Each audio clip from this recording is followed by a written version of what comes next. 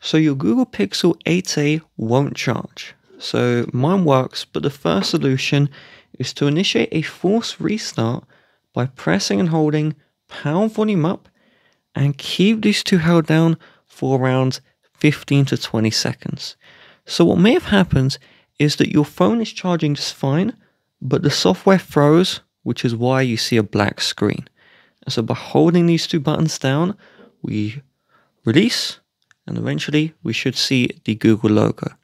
But your problem may not be that you saw a black screen, you're putting in the charger and it's just not charging anything. So what may have happened is the charging port may have become blocked. So what you do is get a flashlight. You can use a torch from an old phone or just a flashlight. And we're going to look in our port. So my port is clear, but yours may have lint or gunk in there, which is preventing the charging port from doing a proper connection.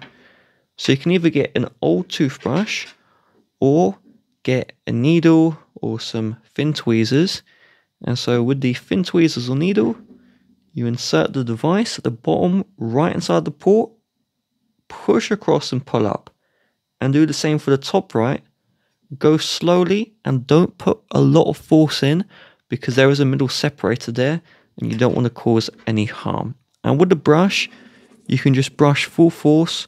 Okay, make sure the brush like thingies does actually get in the port, and it's just going to remove the lint, and then just do the force restart, charge the phone, try again.